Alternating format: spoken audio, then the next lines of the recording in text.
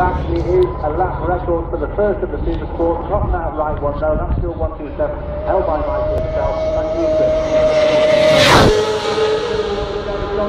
Cameron away also, who's just coming in now, that's Dan Lean on number 8 machine, the local man here, but Michael well, he's Bruce Anstey.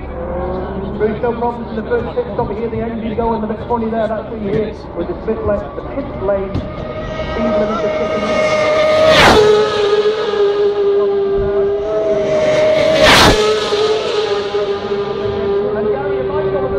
to Michael's machine, oh, she's on the, oh, there she goes, that could be a bit of a second spot. So that could change. Tim O'Hanlon will be working furious on that there. Tim, let me know when you're ready, if you have any updates on it. We are waiting now for number 15, William, he'll be here. So quickly just to tidy up those other speed, Charlie, while we wait for William to turn up.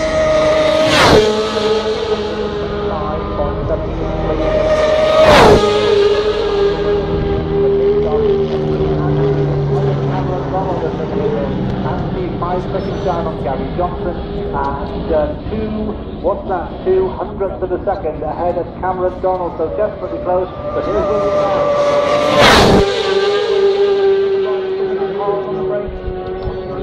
Hutchie, yeah, Hutchie on the Swan Yamaha, he is there. Not that one. Here we go, let's get Hutchie in. Hutchie right down the centre of the pit lane, get into that Yamaha stand and rubber Denison when the limited kicks in, but Williams here, let's have a look. That's fourth we heard. Last weekend we'll get an update on that. Dan Stewart comes in on the number 11 machine, the bright white arrow with all those little spots on it denoting him, and the fuel, the last of the little fuel going into the Wilson Craig CBR. Williams had a drink, and Jamie just doing the fuel, just getting his Masters and Tim, do you have those times with the other mic? Impossible, because I'm up the top here. No, not yet. He's not ready yet. So, hectic stuff for Tim O'Hanlon. Obviously, they're at all other ends of the pitch, so we've got to be really careful about getting these times here.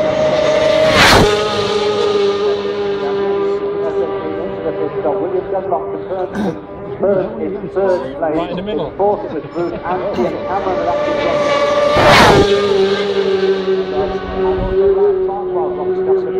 well on the run over from Ramsey in 8th place on corrected time as they came into the pit stop. But obviously we'll hand down to you to get the updated data.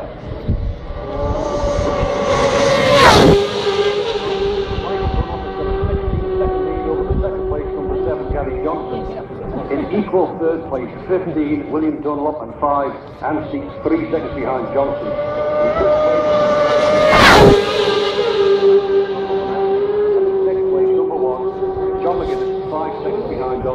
Back up the charge.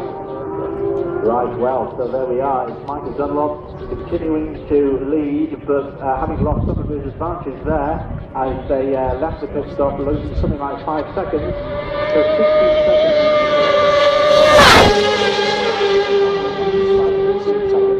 From Gary Johnson, and then Tim is saying 3 seconds behind Anstey and William Dunlop, who can't be split, 3 seconds behind Gary Johnson, and they are both 3 seconds ahead of Cameron Donald.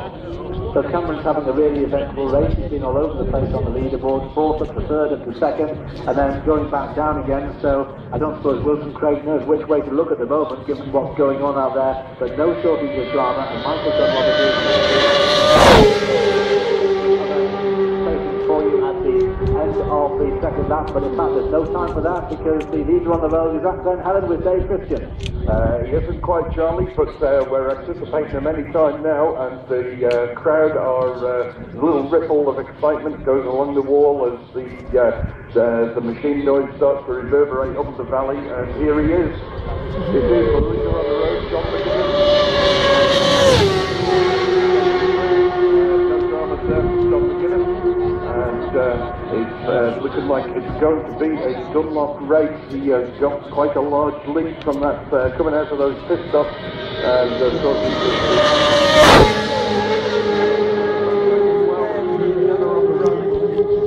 Brian Farquhar and Gary Johnson.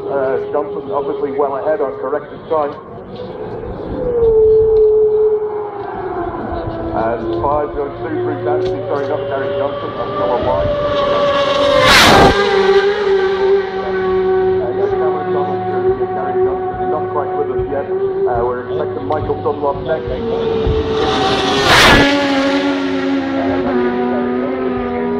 And Michael Dunlop Dunlop, who did not made it here, was ahead of Gary Johnson coming out of the pit, and he doesn't appear to have made it as far as Glenn Helen on his third lap.